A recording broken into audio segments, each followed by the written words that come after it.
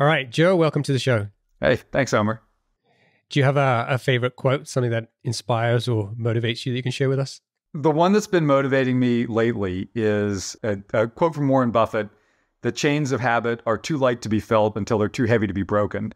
And that's been really important for me because I've been trying to build good habits over the last few months. I don't know about anybody else, but yeah, I've been working from home a lot lately. It's been a big change for me the last couple of years. And it's like easy to get lazy, and it's easy to not go to the gym, and it's easy to like eat bad food. And so I've been using that to remind myself to get up and go to the gym every day, and go on a walk, and like even little stuff like like spend 15 minutes talking to my wife every day. Like little habits can be easy to ignore. So I like that one. Yeah, love it. That's important. Okay, so tell us about Banzai. What does the business do? Who are you building these products for, and what are the main problems you're trying to solve? Sure. Banzai is a SaaS company. We marketing technology products for companies of all sizes, but for really any company that wants to grow faster. And we have a range of products, but the most popular product we have is called Demio. It's a webinar product, #1 webinar product out there for B2B marketing. We have probably about 1 million plus users per year on that product. So it's been a fantastic product for us. And basically, our vision as a company, right now we have customers that range in size all the way from small businesses to the Fortune 500. But our vision as a company is to basically add value to every customer interaction or customer relationship that a marketer has. And so we want to do that across 3 different themes that we're focused on: engagement, targeting, and data and analytics. So we're building and buying companies that are focused on those 3 themes, and or products that are focused on those 3 themes, but all of which are basically designed and built for marketers who want to make their companies grow faster. And then the vision for the product, is it to bring all of these acquisitions together into one integrated product, or are you going to sell them as separate? No, because I think that's like I've seen so many companies make this mistake of trying to take 2 perfectly good products and mash them together into this Frankenstein thing, and it never works. It never works the way they think it's going to. Our view is, we want products that work really well on their own. We want to own the best product in every category that we have in our priority list. So across those 3 themes, there's a lot. You can slice those themes, and you can even probably slice the slices. But within each of those, within each of those slices, we want to have the #1 product. Either what we think is the biggest, fastest growing product in that space, or we want to have what we think is the highest rated product in that space. Because we want to, if we have the highest rated product, at least we know that we can grow into the biggest over time. So that's the strategy. Awesome. And can you give us a sense of the size of the business? Where are you in terms of revenue, size of team, number of customers, any other data that you can share? Yeah, sure. We just filed to go public. So, I would direct any listeners to go look at our public filings. But we have about 3,500 customers. We have people in 16 different time zones. We have customers in 54 different countries. So we are, and we're on a, great kind of growth trajectory over the next, few years. So I would say, there's a company that just went public this week, Klaviyo, which is really exciting. They're in our space. They're not a competitor to ours, but they're another marketing technology company. Say we're not as big as them, but we're fast growing company in the space. And then what's the plan? Like, are you going to be listed on NASDAQ? Yeah, we'll be listed on the NASDAQ. And really our plan is to just, A, continue growing organically, B, to make strategic acquisitions, and then, C, to find new ways for those products that we bring into our fold to support our existing customer base. So that's really for us, the main focus is just what do our customers need? What do they care about? What problems are they trying to solve? And how can we help them solve those additional kind of tangential problems? So I think it's interesting where you've got the businesses so far. And then I will definitely talk about what, becoming a public company means and what the future and the opportunity now looks like for maybe the next 5 or 10 years. But what I think is super interesting about your story is that this whole business started as a bootstrapped startup not too far down the road from me here. And you bootstrapped the business for what, the first 3 or 4 years? Yeah, we bootstrapped the business for the first 4 years just about. And this is a really funny story, but before this, before starting Banzai, I was a senior exec at a company called Avalara, which ultimately became one of the top 25 largest SaaS companies in the world. And last year, it went public in 2018. Vista bought it for $9 billion last year. So it was an awesome business. But as part of building that business, we raised, over $400 million in capital in the private market. So we raised and consumed a lot of capital to build that company. And I think it gave me a real appreciation for how important the relationship is between, the founder and the investors. And I've talked to a lot of founders who also see it this way, but some founders don't see it this way. Some investors or some lawyers, we've had lawyers that our lawyers have said, oh, who cares? They're big boys, whatever. My view is that relationship is kind of like a sacred one, that if you take somebody's money, you should really work your ass off to get them their money back, to protect that money. And because it's trust to me. And I think reputation is the most important thing. And so, and I learned that lesson the hard way earlier in my career, and so for me, I think we always felt like before we raised any money from anybody else, we wanted to feel really confident in what we were doing, that we had a good business, that we had, that we had product market fit with a customer segment, that we at least felt confident that we could scale it up. And, we never wanted to raise more money than we felt like we could pay people back if we had to sell the business, if that makes sense. Yeah, totally. So what was the initial idea for the product and where did that come from? Well, early on, we just had this struggle at Avalara where, we were constantly trying to coordinate across teams. And one of the teams, I ran several different businesses there, our enterprise and our very small business segments for our document, compliance documents business, which at the time was called CertCapture, and for our returns business, which at the time was called TrustFile. And so you basically, trying to coordinate an organization like that, we're just constantly running into challenges, especially around how do we coordinate with our sales resources. Hey, we need to get a bunch of people invited to this event. Hey, we need to call down this lead list and, see who will, who wants to take this ebook, or see who will take a meeting with us, or hey, we're getting 50 inbound leads a day. We need somebody to call and follow up on them and, make sure that they get a quote if they need it, So simple stuff, not a whole complicated enterprise sales process, but how do I get this one simple job executed? And the problem in a big company is if you go to the sales team and you say, hey, I need you guys to go, make these 5,000 phone calls, they're going to say, okay, great. I'm happy to help, but what's in it for me? This doesn't give me quota relief. I have my own job to do. And so maybe if you twist their arm enough, they'll do you a favor and do your one-off. But there is basically no dedicated pool of resources to do that in a company. And even today, if you have an SDR team or something, you would think, oh, just go to the SDRs. Well, they have their own job to do too, which is, prospecting. And so, nobody wants to take the time to do your thing that you need to get done. And so you have very limited options and not a lot of flexibility. And so what we thought was, hey, these are simple type jobs. They're not jobs that need a real depth of product knowledge or a real depth of company knowledge. then they're repeatable type tasks. So if we can create a template, we can train people to do this. Maybe we can even use AI. Maybe we can even use automation.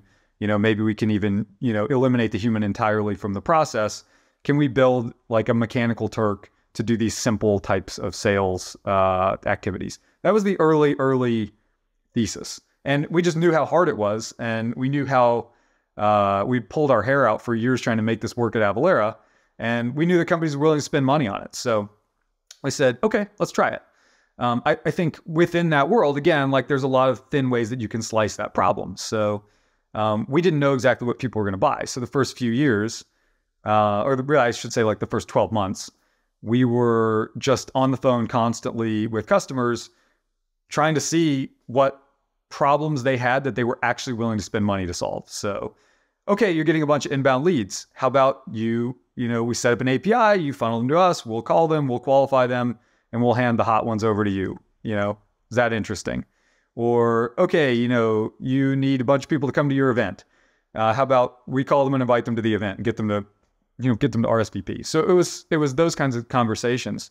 And I think where we were really smart, there were plenty of areas where we were dumb about this, but the area that we were really smart was we just came into this with an open mind, and we said, like, we're going to come up with 5 ideas, and we're going to test them. Actually, the idea that worked wasn't even on our list when we made that list, the initial list of ideas. The idea that worked was people that wanted to do events in field marketing. So, I'm doing a roadshow. I'm going to 10 cities. I want to get VPs of IT to come to an event where they're going to like get a dinner, hear from a speaker from some big company that's going to talk about something interesting.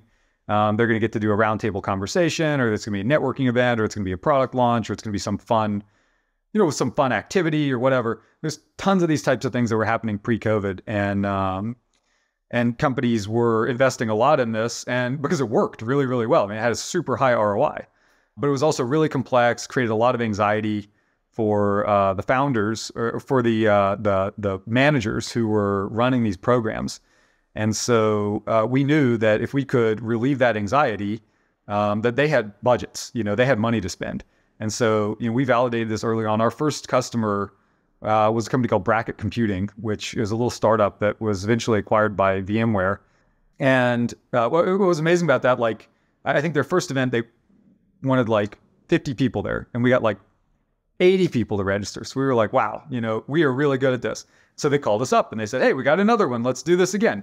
And it turned into the foundation of their marketing strategy. And ultimately they were, they hosted an event where, this was a couple of years later when we had built this into a more sophisticated system, but, somebody registered through our system from VMware to attend the event, came to their event, said, wow, this was a really interesting business. Maybe VMware should buy this, and came back and acquired the whole company.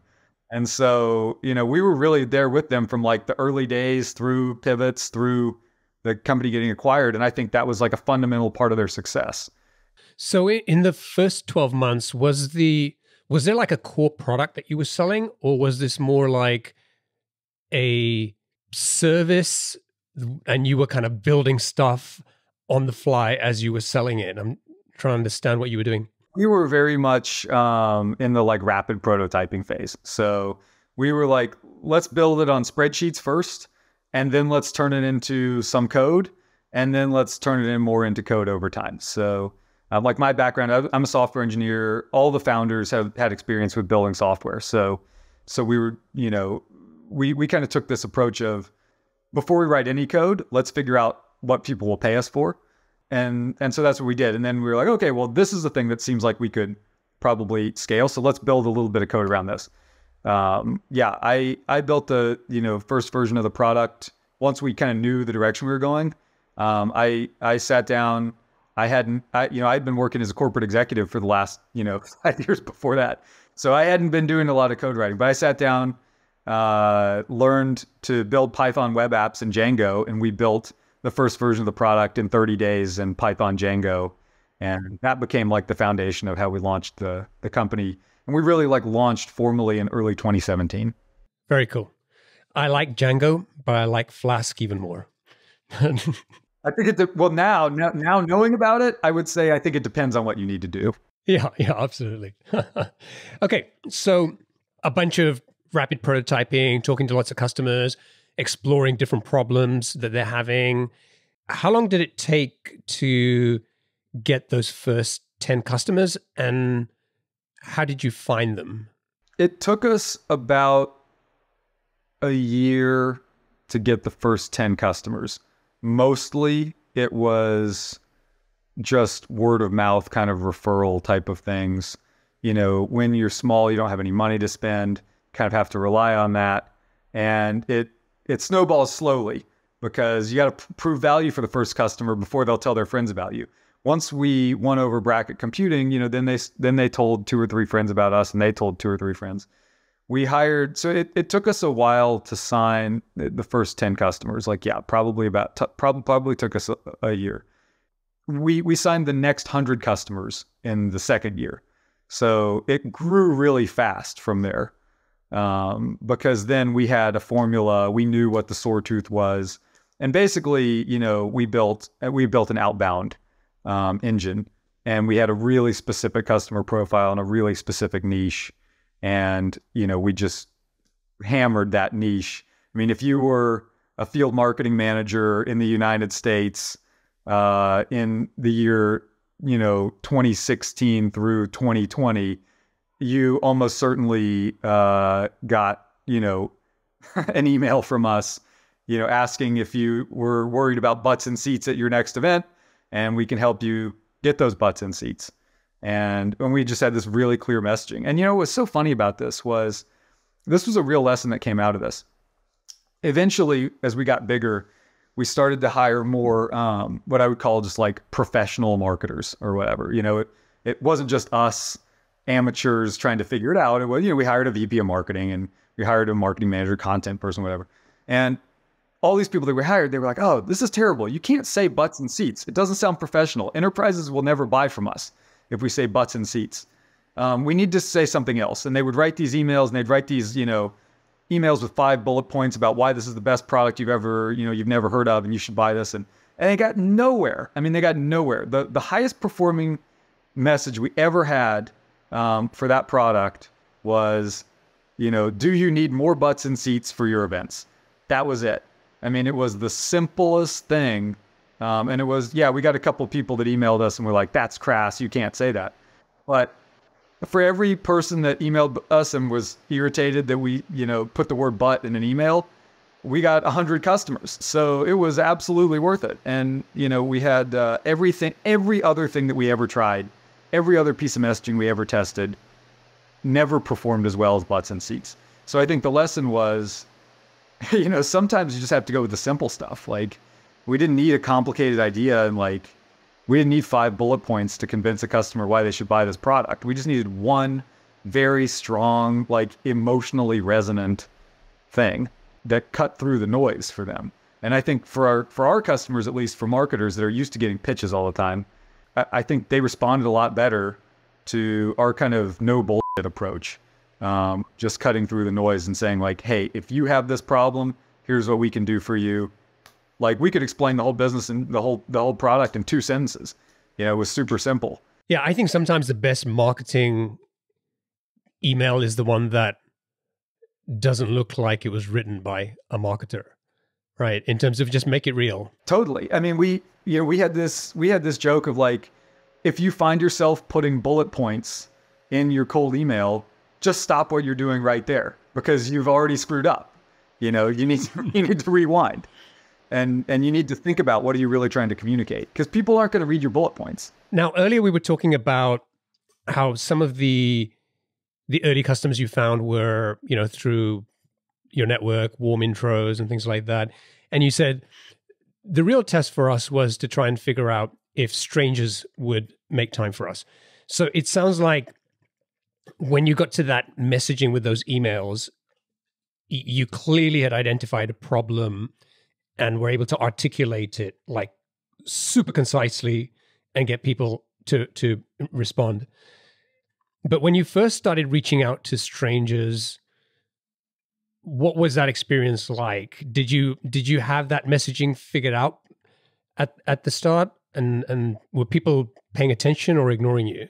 Well, people were ignoring us. Yeah, I mean, it's easy. It's, people have to do nothing. Just simply through inaction, people can ignore you, right? So they have to take an action. And what's worse is with a cold email or a cold call or something, they know that by taking an action, they're probably committing themselves to further action, which means if I pick up the phone and talk to you, well, now I'm going to have to actually take a meeting with you. And then I might actually have to buy this thing. And then I might actually have to implement this thing. And that's going to be and then if I have to buy it, then I'm going to have to get approval from my boss, and I'm going to have to talk to finance about the budget. And, this is going to be a huge, I got to talk to my procurement department. They're going to send me a form contract. I have to deal with that. It's like this huge cascade of that happens anytime you try to buy something in a mid-sized plus company, right? And so it is very hard to motivate somebody to the point that they think all of this stuff is worth it for me, let alone spending the money. Just the effort and the time is worth it for me when I'm already busy. There is nobody out there, at least nobody in the marketing world that I've met so far, who is not really, really busy all the time. So if you don't have a very clear value proposition and you don't really understand their sore tooth, the thing that's going to get them off the couch to go to the dentist, like nobody wants to go to the dentist for fun. So the only reason you're going to go to the dentist is, if you have a pain that's worth it. And so you got to think about your product strategy that way and your messaging strategy that way. That was the biggest lesson we learned in those early days, was like, if, you might have the best product in the world, but if you don't understand what the sore tooth is that you're, fixing for your customers, you're never going to motivate them. Customers are basically, at least in the B2B world, are basically, and in the world in general, like people are only motivated to take action by either pain or pleasure, right? And in the B2B world, they're only motivated by pain, just period. There is no such thing as pleasure when you're a B2B marketer. It is just pain and making the pain smaller. That's it. And so if you don't understand what that pain is, you're going to have a very hard time. And the other thing is, you have to really make your pain, you have to articulate it in a way that's different, because it's way too easy. And this is what happens when you get a bunch of this can happen. This is a risk. This happens with IT security industry all the time. Not picking on them, but it's a common thing. Go look at an IT security company's website, and what are they going to talk about? They're going to talk about, oh, your network is insecure. We're going to make this more secure. We're going to prevent hackers from getting in. We're going to, increase your, reduce your risk or whatever. It's like the exact same things. So that's great, but tell me, if I'm a CIO, I hear that pitch 50 times a day. Like, tell me what's unique and special and different about this that I should care about it, and that needs to be a problem that really matters to them. So I think it's more of a universal lesson, but you just can't sound like everybody else. You have to find a way to make yourself stand out, and it has to be in a way that resonates. Yeah, great insight there. So we talked about the first 12 months. How long did it take you to hit the first $1 million in ARR? That's a great question. It wasn't in the first 12 months. I think it was probably very shortly into the next 12 months. So I think, first year we did maybe 300,000, something like that, a little shy of 300,000. Second year we did about $1 million. Third year we did a little over 2 million. And, fourth year, we were on track to do probably 5-ish million. And then of course COVID hit. And that was a big event for us. Yeah. So let's talk about that. Just one quick question before we go on to that. So getting to that first $1 million, was that primarily just through outbound, sending things like the butts on seats emails? Yes. That's cool. The whole way up to that was all outbound. Yeah. That was the only strategy we ever ran for that product. Okay. So yeah, let's go on to 2020. And so you've got to the point where you've been bootstrapping the business for about 4 years. You are looking to raise money. And we haven't experienced the start of COVID yet.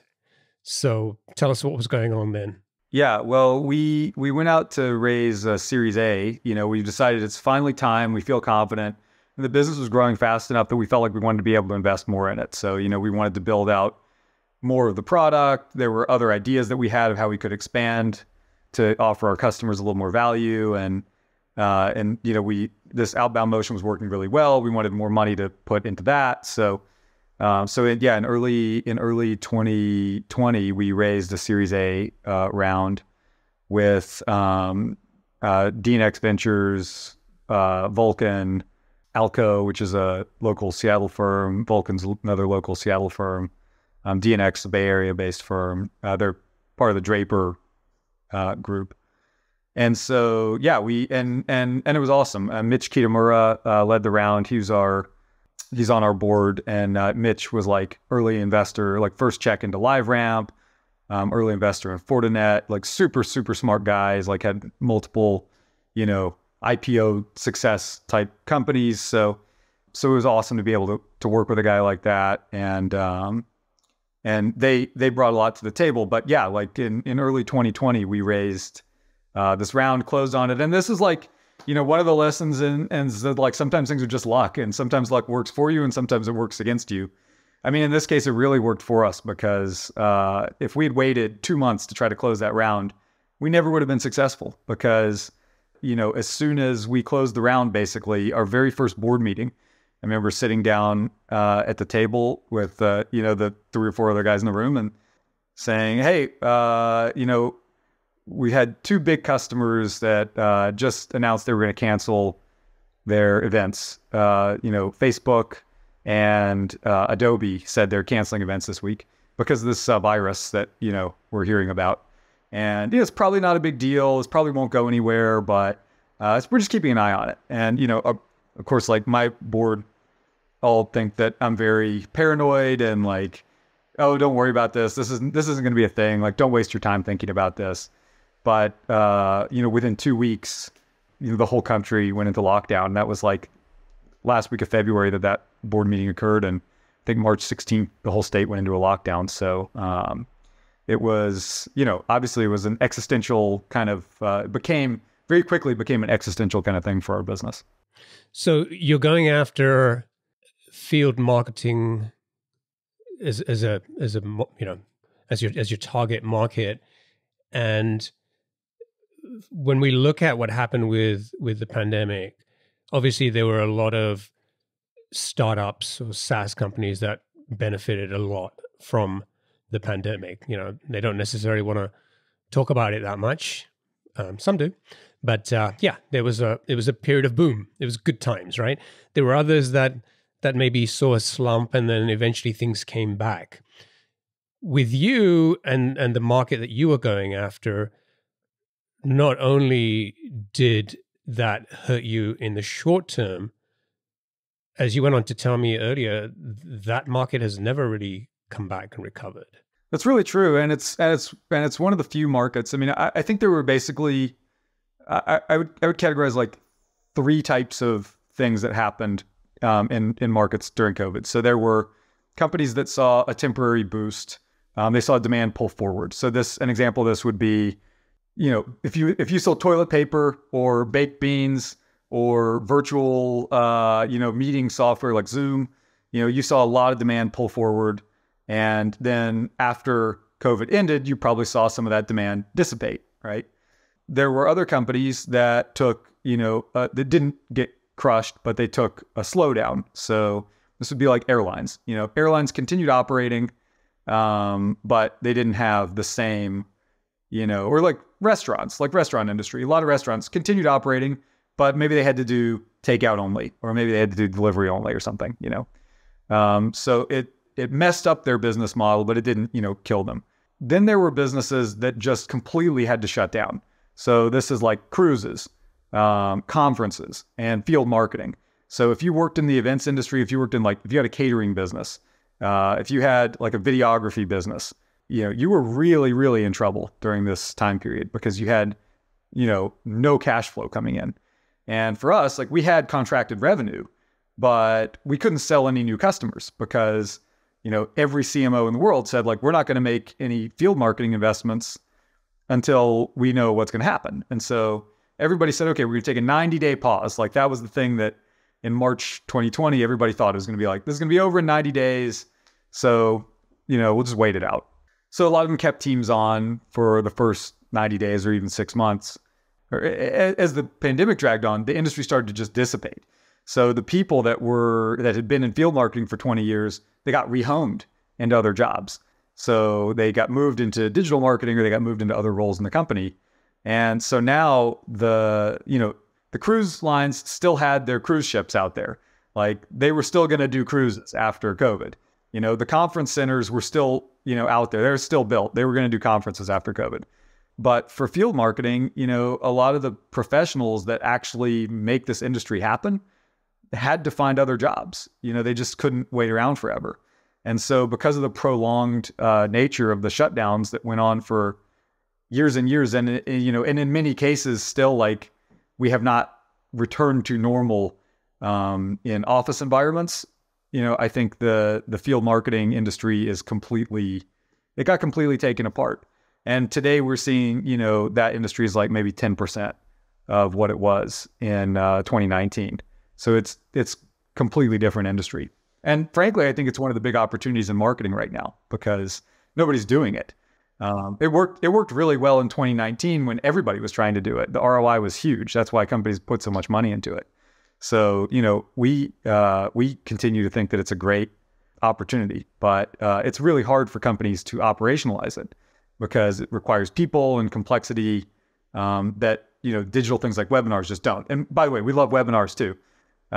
We think that's also a great strategy, but there are different levels of complexity. There are different levels of investment. And so, yeah, a lot of CMOs have not made a decision to bring that investment back. It's just got redlined out of the budget, and, rebuilding a whole strategy is really, really hard, especially when you're in a big company. When that momentum goes away, it's tough to bring it back. So you had been doing pretty well in terms of growth up to that point. You've raised money, and then suddenly this hits you. Many companies were in that sort of that wait and see kind of, phase where they were like, hopefully this is going to come back, right? Maybe next week, maybe the week after, maybe whatever. At what point did it hit you that this wasn't coming back and that you needed to do something dramatically different to what you'd been planning to do with this money? Yeah. Our executive team started talking about it like almost immediately because I think for us, the position was a little bit different. I got on a call with a bunch of CEOs like a week or 2 weeks into COVID, and everybody was talking about what they were going to do. And half the room was like, we're going to lay off our people, or maybe we already have laid off people, and we're going to go into hibernation mode, and we're going to wait this thing out. We're going to see what happens. And then we're not going to burn, we're going to cut our burn to like nothing. And, hopefully we'll still be here when this ends, and then we'll come back and then we'll try to do what we want to do. And for us, it was really like an option of, we don't know whether this is going to come back, or, we kind of said like, we could make a bet that it does come back. And in that case, we would probably try to keep our organization together as much as possible. But what happens if we're wrong? If we're wrong, this is a bet the company type of decision. So, we kind of said we kind of have to do one of two things. We can either shut down the business and try to wait it out, or we can keep the business running and pray that this is over in 30 days. And it was very hard to imagine at that time, because we had never been through anything like that in the history of the world, that there would be a global pandemic that would drag on for years. So everybody had this in their mind that it was like, these lockdowns, they're only going to last a couple of weeks. They're only going to last a month. They're only going to last 90 days. They're only going to last, but it'll be over by summer. Well, it'll be over by fall. Well, it'll be over by Christmas. Well, it'll be over by next summer. Well, it'll be over by next Christmas. And, in reality, like, we sat down and basically just said, what are we going to do here? Are we going to shut the business down, or are we going to pray? And we came up with a third idea, which was we can pivot. And so we said, what would that look like? And so we knew customers were going to shift these activities to virtual. We went and talked to a lot of our customers and said, what are you going to do? If you're not doing field marketing, what are you going to do? And they said, well, we'll probably, we're going to replace conferences with virtual events, like Hopin or whatever. And we're going to replace field marketing with webinars. And so we said, okay. So we went out and over the next year, we bought a virtual event company and we bought a webinar company. And those were phenomenal investments for us because ultimately they gave us a platform to pivot our business to focus on, the future, and not get hung up on this. And like in retrospect, the way that it played out, if we had stuck around and committed to that, if we committed to either of those first two plans, we would have died because even if we had gone into hibernation, the market never came back from it. The field marketing market never came back from it. So I think it was the luckiest thing we ever did, was to decide to make that pivot. And the way that we did it, I think gave us a huge advantage over everybody else because there were a lot of companies that came into the virtual event space, raised $25 or $50 million in venture capital. And, all of those companies now have either blown up, like you've seen recently with Hopin or Run the World, they're gone, or they've pivoted to webinar and now they're trying to compete with us.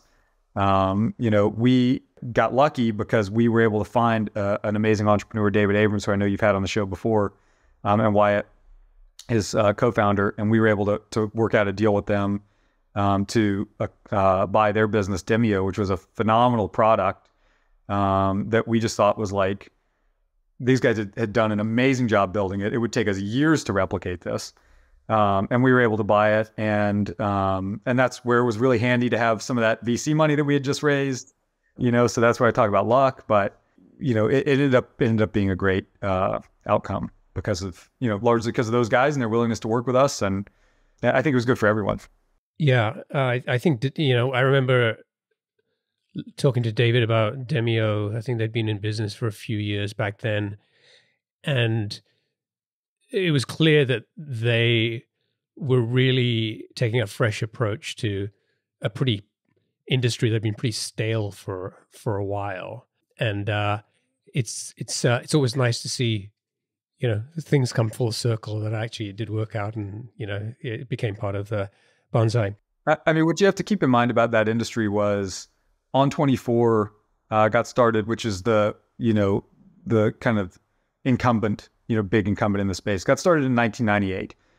So it means that when they were first building that, Jeff Bezos was still like shipping books from his kitchen table. The world has changed a lot since then. Just the nature of the internet has changed a lot since then. People aren't using dial-up anymore. They're doing, Wi-Fi is, everywhere. 5G is everywhere. The technology's changed. Browsers have changed. Every single thing has changed. But a lot of people are still using these old stodgy experiences that they're getting from like GoToWebinar or On24.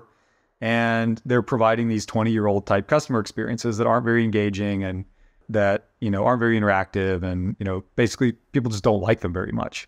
As a result, they don't really maximize the business value you get out of them. So, we've seen customers that move from GoToWebinar to Demio, and all of a sudden they're getting 3 times the number of leads out of every webinar that they do because, they're just much more engaging. People are actually watching them. People are actually clicking on them. People can raise their hand and say, yes, follow up with me. So we just have so much more in terms of interactivity and engagement that we can do that those other guys can't. Let's talk a little bit about content marketing.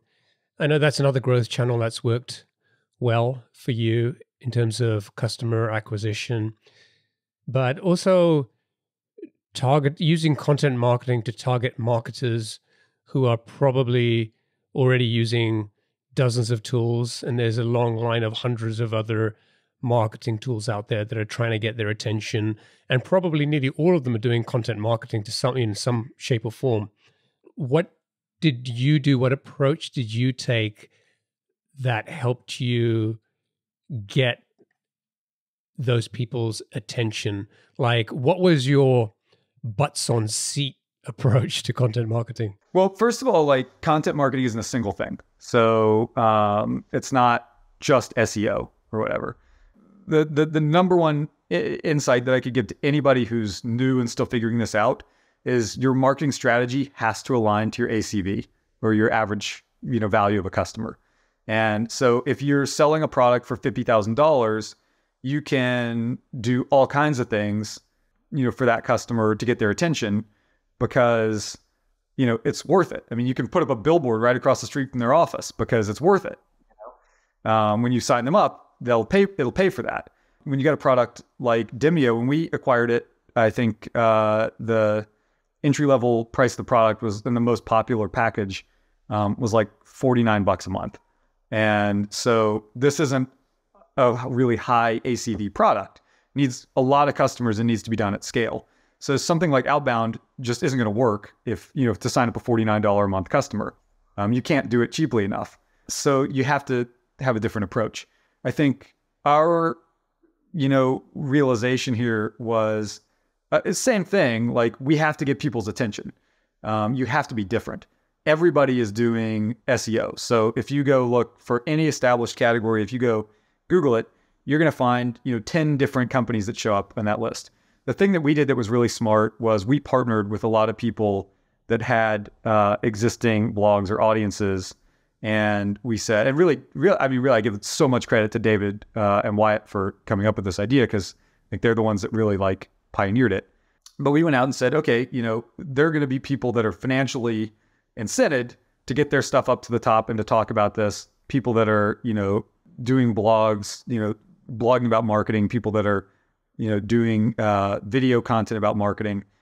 So let's go partner with those people. And those partnerships made a huge difference for us because now if you Google best webinar software, we come up #1 on every list that's out there just about because we've got great relationships with all those folks.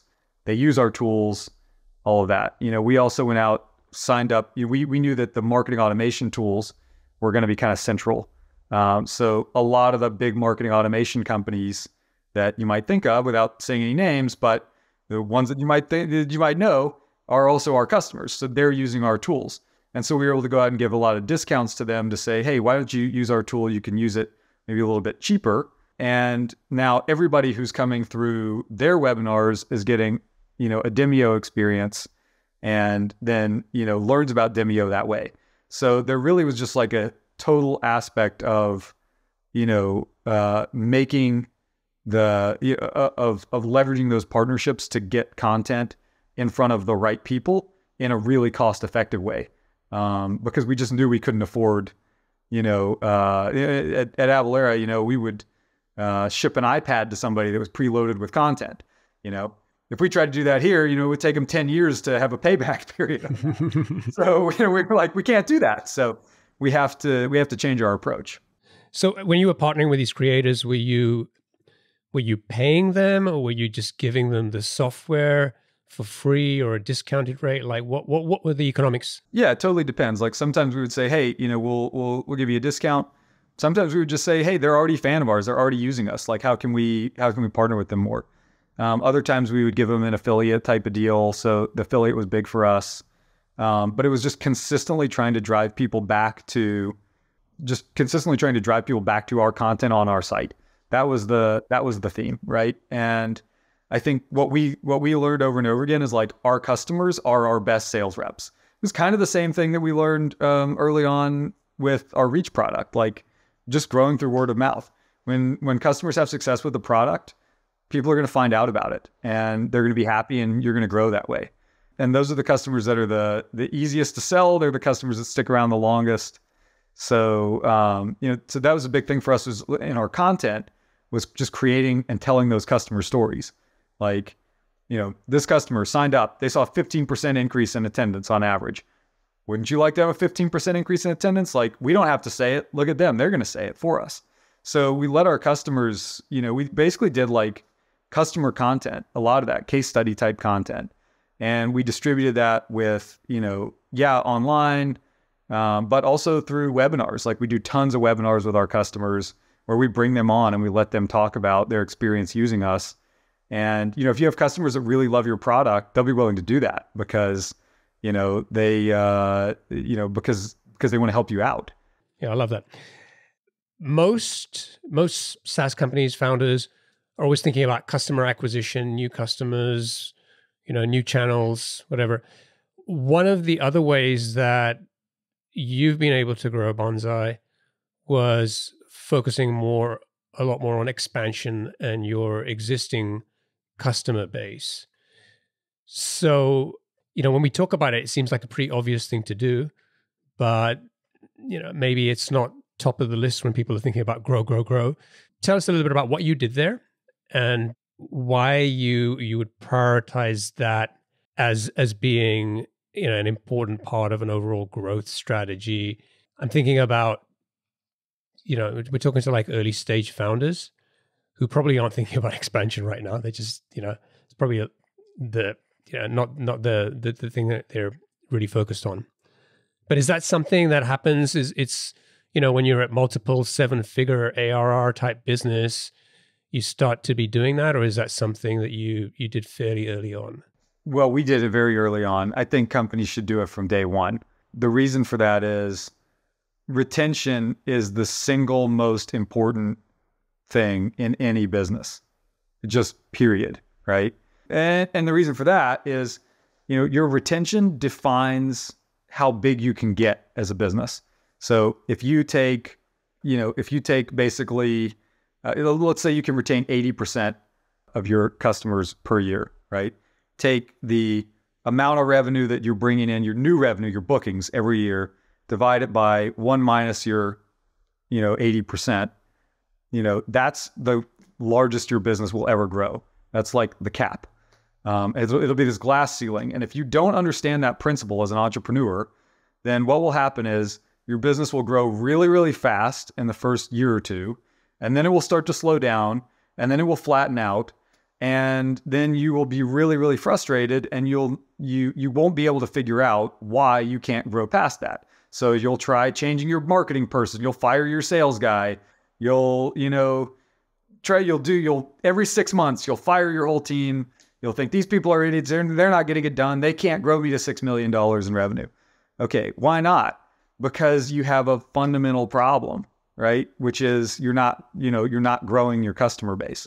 So a good business, the customer base has to grow every year. It just has to. And that's like, because I'm a founder, obviously, but I'm also an investor. And in my role here now at Banzai, I'm a capital allocator. I'm looking at companies to buy as well. And that's the number one thing that we look at, because our belief is if a company has great retention, then there's almost always a great product behind that. So you can probably find a distribution channel that will work if you have great retention. But if your retention is screwed up, then you've got a product problem. And it's just much harder to solve product problems than it is to solve distribution problems, So yeah, our take has been like constantly investing. And if you look at the things that we build or ship, like we just shipped a new feature called Showcase, about a month ago. If you look at the stuff that we ship, it is all focused on that. It is like 100% focused on customer retention and expansion. Because we know that like we're going to just every month, we're going to sign up more customers on our own. Right. And so we want to retain those customers longer. So we actually don't necessarily care so much about like the bookings that we sell on day one. We care about the ACV, but we care about the lifetime value more. And we will make trade-offs. Like our number one metric as a company is not our growth rate. Our number one metric as a company is our net retention rate. Because we know that if we keep the net retention rate high, that growth will just happen automatically. If you can get your net retention up to 110%, you're going to grow 10% every year, whether you sell anything or not, Whereas if your net retention is 80%, then, you got to spend the first 3 months of your year just to stay flat and maybe more than that, Yeah. Super, super important metric. And, when you make that the number one metric that you care the most about, I think it also changes the behavior of everyone in the organization as well, right? Absolutely. Yeah. It completely changes the incentives, right? Because like every organization has that before. Like I would say like Avalara also, we had the same culture, which was customer, customer. Andrea Anderson ran our CAM group, their customer account management, customer marketing. And I mean, she just consistently hit the numbers. The woman that runs it for us, Rachel Stanley, I mean, she just consistently hits these numbers. That is the most important discipline you have to have as a company. If you can't set and consistently deliver on retention and expansion goals, like, we have a number that works out to essentially a net number in bookings, and that translates into a percentage. But if you don't have discipline around hitting those numbers, I mean, you can do all you want in sales, but you will always be paddling against the current. So, it is just so much easier to, I don't know if you've ever floated a river, like, you take a keg of beer and you get in an inner tube and you just float down the river. That is a lot more fun and a lot more relaxing than trying to get in a canoe and paddle upstream. One of those is like a fun day out, and the other is, horrible exercise. And, I think I'm just a believer in making things simple and easy. Like, if you solve that problem, the rest of your life gets a lot simpler. Yeah. We're going to have to wrap up in a minute. We're going to the lightning round. I think just before we do that, I have one more question. Near the end of last year, you announced that the company was going public. You also announced that you were acquiring a company called Hyros. And this was like valued at like $110 million acquisition.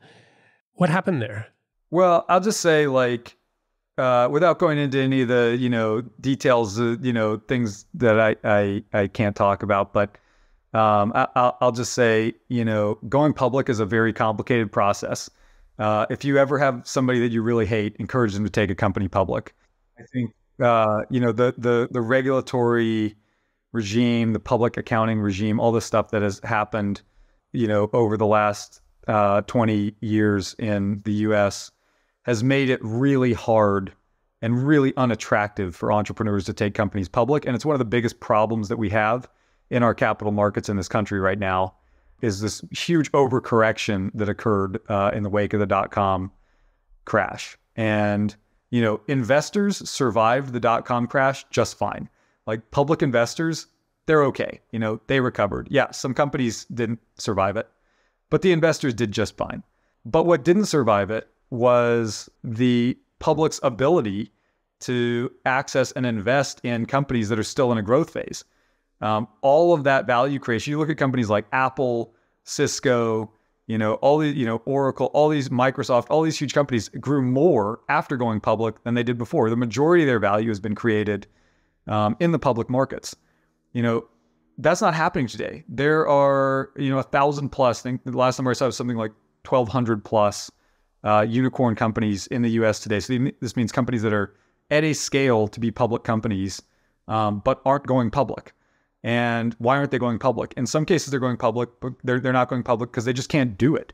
It's too hard. In some cases, it's because it's so unattractive because of all these regulatory issues and the costs and compliance. And, I think that the current environment is just not conducive to it. And I guess the summary is with Hyros that, along the way that just events transpired that meant that it was going to be impossible for Hyros to be a public company at this time. And, so ultimately we couldn't buy them for that reason. And so we ended up having to walk away from that deal. That was a tough deal to walk away from because, we really, those guys, we like them as people. And obviously we really wanted the deal, and we were willing to pay a lot of money for it, but, there just wasn't going to be a way to get it done with the current kind of SEC requirements and public accounting requirements. It's just a fascinating story with how you've built this business. And, if we kind of go back, we're talking about going public, walking away from these types of acquisitions. And it all started not that long ago with a bootstrapped, a couple of guys trying to build some software, right? So it's, I'm guessing you never imagined that you'd be here. Or maybe you did. Well, I certainly think we aspired to it at some level. But one of the hardest things about building any company is imagining how great a business can become over time, because things compound, and compounding doesn't really make sense to the human brain, which is very linear. So it is hard to think about how much things can change in just a few years. I mean, 3.5 years ago, we were sitting in a conference room talking about what to do, because our business was on fire around us because of COVID. Now we're obviously in a very different situation. So, yeah, I think it's I think there's a big lesson in there somewhere for entrepreneurs, which is probably just the importance of resilience. Totally, yeah. All right, look, we should wrap up. So let's get on to the lightning round. I've got 7 quick fire questions for you. Just try to answer them as quickly as you can. Hit me. All right. What's one of the best pieces of business advice you've received? Let's see. Best piece of business advice I've received probably is Super Mario mindset. Or I call it sometimes the sore tooth mindset. But either what is the superpower or what is the pain that you solve for customers, get really clear about. If you're Super Mario Brothers, what is the mushroom that you sell that gives Mario the superpower to get big or shoot fireballs or whatever? What's your version of that? What kind of fireballs do your customers get to shoot when they buy your product, and what pain does that solve for them? Love it. What book would you recommend to our audience, and why? Competing Against Luck by Clayton Christensen. It's about a framework called the Jobs to be Done framework. I think that framework is the most clear way to collect your thoughts around the problems that you're solving for your customers. So I think it's the best framework out there in terms of just the statistical success of the companies that have implemented it in their product development efforts are radically better than companies that don't implement this framework. So I think if you're a founder, this is one of the best things you can do for yourself is read this book, understand what Jobs to be Done is, and understand what jobs you're doing for your customers. What's one attribute or characteristic in your mind of a successful founder? Resilience. If you don't stick in the game, you can't win. What's your favorite personal productivity tool or habit? These days, it's ChatGPT plus Zapier.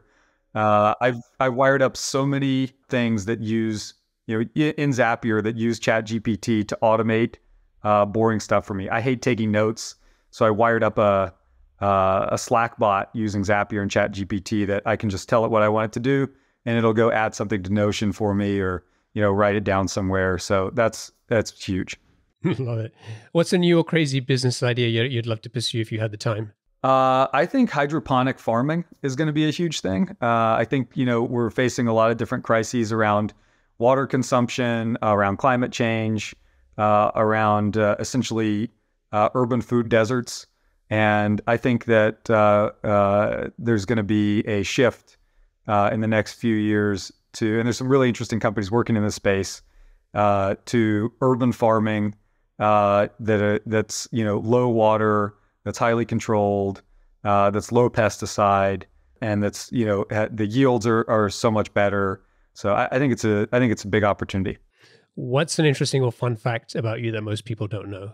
I'm in the process of I love to learn languages. I always thought I was terrible at it, but I discovered a kind of series of books that have been really awesome. So I've been learning to speak a few different languages. Right now, I'm learning German because one of my good friends, who's our CTO here, lives in Germany, and my wife and I love going over to visit Germany. He lives around Heidelberg, which is an awesome city. So I've been practicing languages. I practice every day. It's a fun hobby. Awesome. And finally, what's one of your most important passions outside of your work? My night job is working on Seattle Symphony. So I'm the vice chairman of the Seattle Symphony. I lead up a community engagement committee, which we work with kids, we work with people in prisons, we work with Native peoples or underrepresented people to get them to partner with them so they can experience classical music, and so that we can, in some cases, take their musical traditions and bring them to our audience. So we operate right out of Benaroya Hall in downtown Seattle, which is one of the most beautiful venues in the world. I think we have one of the best symphonies in the world. We were one of the only 2 symphonies in the world that kept performing during COVID, performed regular schedule during COVID. And, last year we had over 4,000 kids that we were able to bring into Benaroya Hall as part of our community engagement program, so they can have access to live classical music. I used to play violin. I got into it when I was a kid, so I just know the importance of music and and how much it can change people's lives and impact people's lives. And I love being able to help kids and other people get access to that. How do you find the time? Oh, I don't sleep. Yeah. Yeah, exactly. All right, cool. So, Joe, thank you so much for joining me. It's been an absolute pleasure talking with you and sharing the story of Banzai. If people want to find out more about Banzai and Demio and all the other acquisitions that you've either done or will be doing, they can go to Banzai, that's BANZAI.io. And if folks want to get in touch with you, what's the best way for them to do that? Follow me on Twitter at JPDavy, JPDAVY. Thank you so much. Wish you and the team the best of success. Cheers.